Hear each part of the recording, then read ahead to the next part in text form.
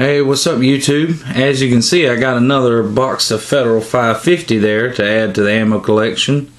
And I got two things I want to talk about first off. Okay, first thing is, for the past, I don't know, 2, maybe 3 months, I've been able to get ammo at like 8, 8:30, as late as even 9 o'clock. That's just on 22. 9mm, I can get that, you know, as late as 1 o'clock in the afternoon.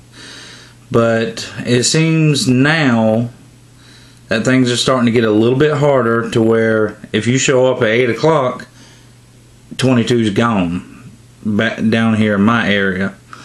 So, and then the next thing, I want to know how many of your wives would actually have an appointment uptown early in the mornings and know that you've had a hard week and Friday comes and you're tired and you got to sleep in a little bit because, you know, well, you might not work first shift, you might work second shift like I do, and it was just a bad week to where you couldn't get up early in the morning, you know, whatever, just because you're tired.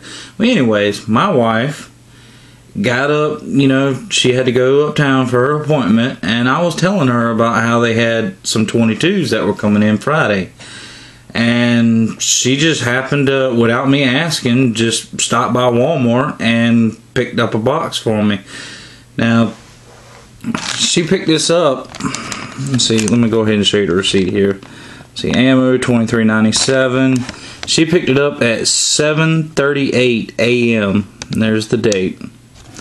At 7:38, there was only one box left.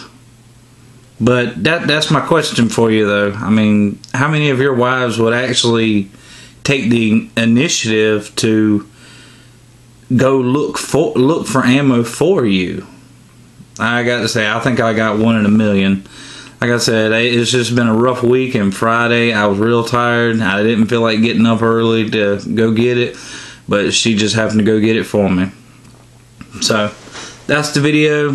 Thank you, babe. Love you. Got any comments, leave them in the box below, and don't forget to subscribe.